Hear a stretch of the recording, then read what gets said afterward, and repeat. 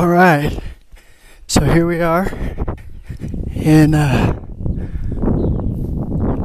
got that the beach kind of finished up here.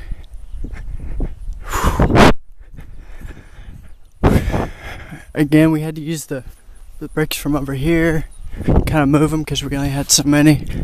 Here's some black bamboo.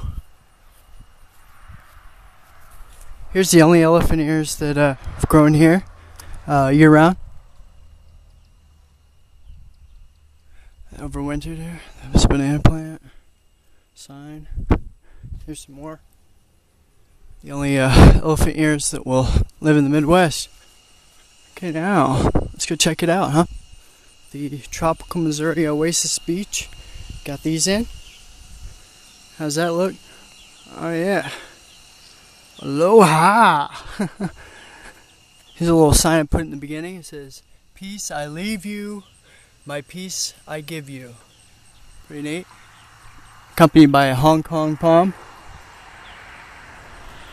Looks like mother leaving. Looks like we got a truck here. Yeah, gutters. Hey, look, I finished it over here. I just took some of the bricks from over there.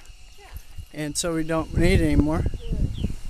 And I just... That looks really good. You tape it out. Those are some hibiscus there. Moringa. This is the place. We got the moringa right there. Don't let the cats in, you know.